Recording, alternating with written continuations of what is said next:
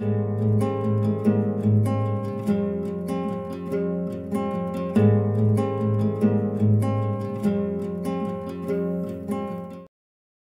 want to first start with a simple mental exercise, because if we can turn off all the sound bites and just look at this panel, the picture of this panel up here, and pretend we don't know the topic of discussion here, what would most people think this panel is talking about? You might think this is a panel about education, about family issues, about alleviating poverty, or maybe even about the environment or healthcare. But I think very few people, I mean, it's illogical to think about these areas of concern for women, but fewer people would imagine this image of a panel to be talking about hard power and security issues. We wouldn't be talking about trying to avert a nuclear disaster or trying to fight terrorism with a panel that looks like this.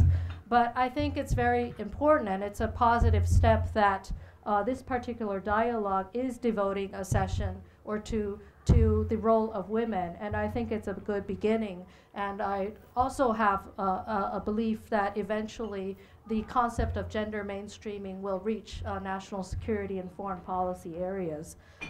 But I want to say that still, for centuries, diplomacy has been a highly gendered man's job, because it implies an outward social skills and the ability to travel distant lands, and sometimes unknown lands too.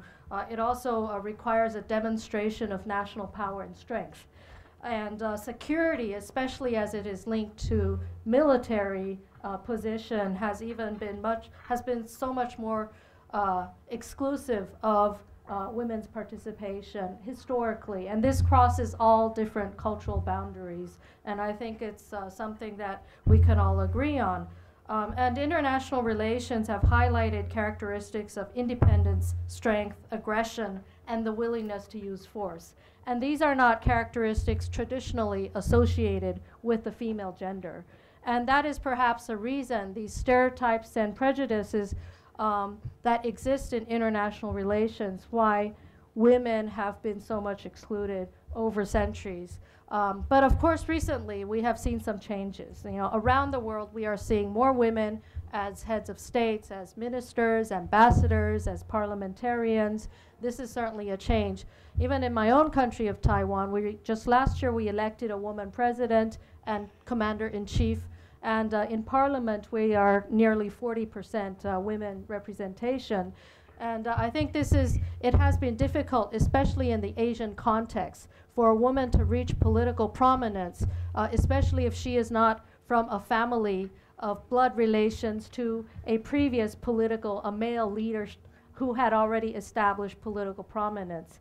And so I believe we've come a long way, and we've broken many glass ceilings around the world, not only in my country, but in many places around the world. And certainly there are more role models to inspire many more younger people of new generations. But as I said, things are changing. I think still it's really not enough. As we're growing more accustomed to seeing women's faces in leadership roles, at the same time we have to ask, does it make a difference for women on other levels in the roles that they also play in international relations? Because it's not just a proactive role. In many circumstances, women are victims. They're victims of violence. They are migrant workers with specific gender-related issues. They also could be victims of economic mismanagement. So there are many roles of women in the international system. Women are also consumers. They are also creators of technologies or innovations in how to improve the distribution of resources in the global setting. And so I think in addition to having more women in top leadership positions, we need more women on all levels of international involvement. And sometimes it is useful to include those women who are not necessarily leaders, but they have very valid experiences of what social or what human security actually means. But I want to add a third point, and that is, as we've been also addressing what the role of men could possibly be in improving the status of women in international foreign policy and security policy, and that is, I think our goal is not just to have women in these positions, but feminists. And I talk about feminists as also in the context of men who can also be feminists. And I refer to feminism as implying a willingness to challenge structures of power or systems of power. And the current state of international relations, or the way it has been in decades, is that international relations are based on the interaction of nation states.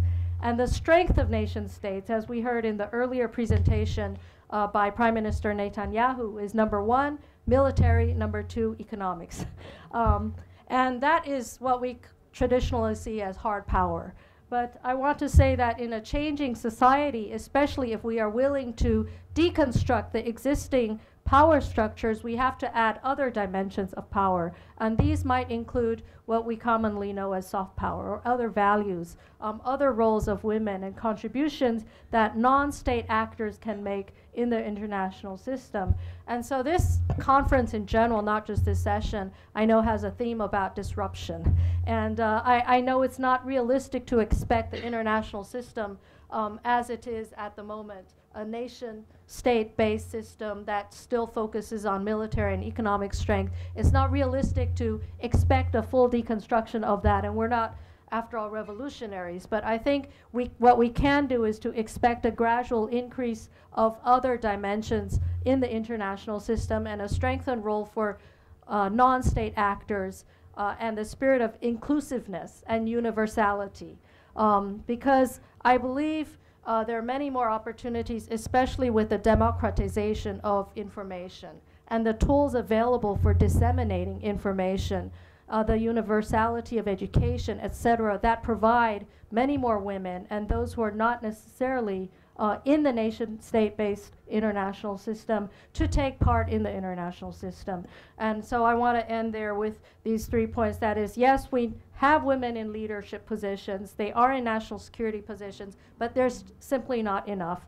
And I think we can all recognize that, you know, if you take the gender equality index that exists, a UNDP indication or index, with some other global peace index. And I know there are some think tanks that are building these various indicators. And you put the two lists together, you will find that countries that are have a higher degree of gender equality are also countries that tend to be more peaceful, not only between each other, but also within those countries. And so if we can agree that this is the state of relations and it is a goal, then I think we should also be placing women or involving women on various different levels of international relations, and also trying to diversify the current definition of what diplomacy means by including many more non-state actors in the process.